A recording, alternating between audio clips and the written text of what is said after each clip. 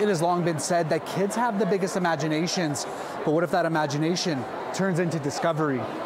11th grader Elizabeth Chen has no shortage of hobbies. I love playing basketball. I also love music. That's my escape for sure. I play alto sax as well as piano. But on Thursday, it wasn't sports or arts that thrust her into the spotlight. Her research on a new way to fight cancer won her the top prize at the Canada-wide Science Fair for discovery. That's where we bring in CAR T-cell therapy, which is an alternative form of cancer treatment that is able to help your immune system target those cancerous cells in your body. The victory also resulting in multiple post-secondary scholarship offers for Chen. I'm actually going to go, when I get home, go through all these scholarships that I looked at.